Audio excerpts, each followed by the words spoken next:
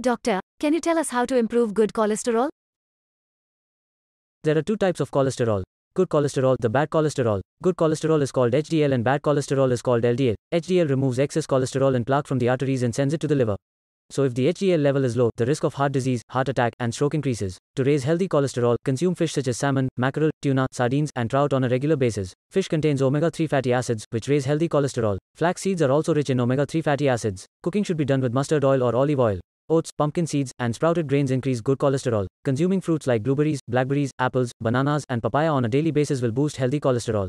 Consume fiber-rich greens and veggies. Daily exercise raises healthy cholesterol. Quit smoking. Cut down on cakes, cookies, fried foods, and margarine. Limit your intake of red meat and full-fat dairy products.